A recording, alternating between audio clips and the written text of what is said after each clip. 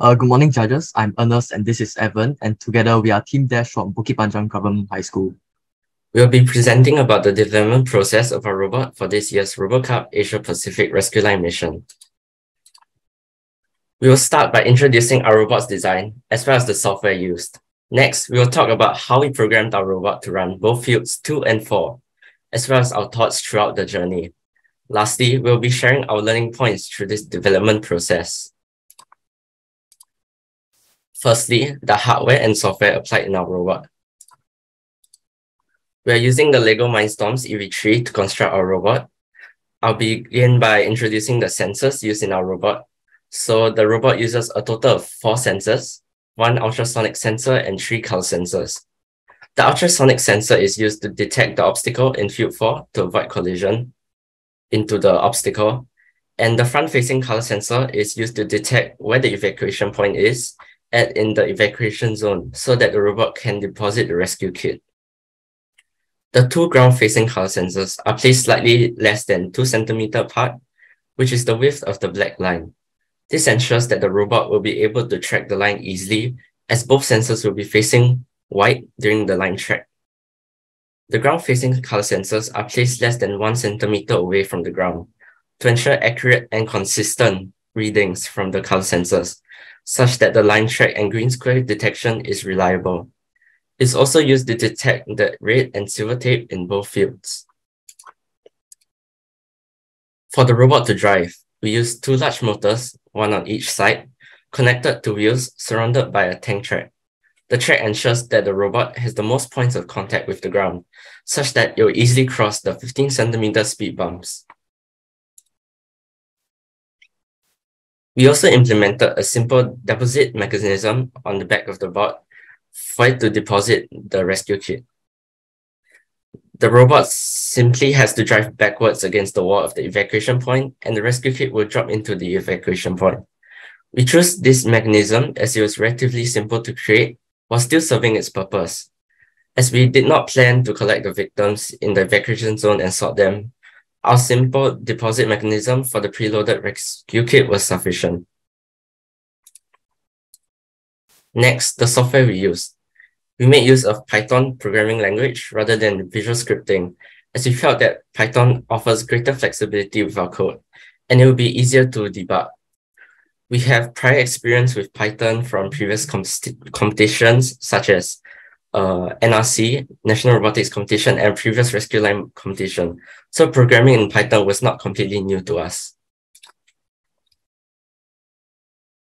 I'll now begin by introducing Fields 2 strategy, followed by the programming and then the challenges we face.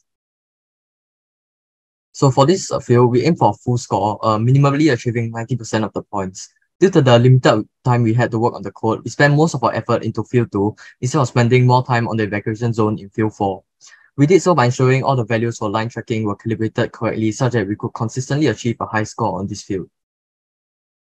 So now, how do you detect the green squares? So knowing that green squares are placed before every intersection where the ground-facing color sensors will both detect black, we made it check after the intersection. Instead of constantly checking for the green squares throughout the map, we made it so that when both color sensors of the robot detect black, the robot moves backwards by about 1.5 cm to check for the green squares. It then proceeds with the logic as stated in the rulebook. It turns right if the right sensor detects green, it turns left if the left sensor detects green, it rotates 180 degrees if both sensors detect green, and simply continues moving forward if no sensor detects green. So now for sensor calibration. Ideally, the color sensor RGB values should be exactly 0 on black and 100 on white. However, in the real world, there are many factors that affect the readings, such as light intensity, light color, and even shadows. The purpose of our sensor calibration was to produce a value between 0 and 1, where 0 represents black, which is the minimum light, and 1 represents white, the maximum light. This was done across all the red, blue, and green channels of both color sensors. We took the current sensor value and subtracted the black value from it, and divided the result of that by the range, which is the difference between the black and white values. These calibrated values are later used in our line track. So now for the line tracking. We mainly use double line tracking throughout the run, and we made use of RGB readings of both color sensors facing the ground. We take the difference between the values of the color sensor of both sides to determine the error, which in turn is multiplied by a suitable coefficient for the robot to know when it should turn and how much it should turn when tracking a line. This allows for a reliable line track. However, we did use a single line track at times, such as in this tile here, where it was very tricky to get across the intersection with a double line track, as the robot would keep getting stuck. So how does our single line track work? The next slide. So a single line track tracks one side of the line, and the robot tracks the edge of the line where the sensor is facing both black and white, which is indicated in green. We'll first calculate the error similar to the double line track. We take the current reflection value minus the black value and then divide that by the range. We then subtract 0.5 from it so that it will track the left side of the line and not rotate too much. We then multiply the error by a constant, which we call the gain, which provides the rotation in degrees for our robot. There's an example here on how it works.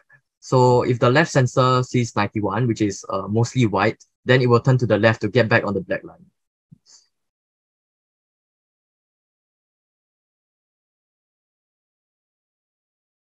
So one challenge faced was that the robot was unable to cross this section of the field in the picture as it would not detect the green square since both sensors do not detect black first. We noticed that there was only one intersection with two green squares, meaning the robot only had to turn 180 degrees once. Thus, we solved this by simply making the robot do a single line track after turning 180 degrees. This allowed it to get back on the more manageable parts where it could do a double line track. I'll now introduce field force strategy for programming and the challenges faced. Due to time constraints, we only aim to get a full score on the line track. So in the evacuation zone, we simply aim to make a series of turns in order to return to the second part of the line track after the evacuation zone. The line track is identical to field 2, thus we'll skip over that when introducing our code. More importantly, there are important points where the robot has to carry out a certain set of instructions. For example, when the robot senses the silver tape, it will run the evac zone function and move to complete the task in the evacuation zone. So how do we do this? We managed to use loops in Python to check if silver tape is detected during the line track. As the silver tape is more reflective than white, we simply checked if RGB values of both color sensors were higher than that of white, which we had calibrated beforehand. So how did it avoid the obstacle? So the obstacle is a cylindrical object, and we made use of the ultrasonic sensor to detect the object. The 𝗖𝗄𝐿 has a distance function so that it will return the distance between an object it sees and the ultrasonic sensor. We check if the distance is below a certain value, which indicates that the object is within the ultrasonic sensor's line of sight. The robot will then carry on with a series of turns to avoid the obstacle.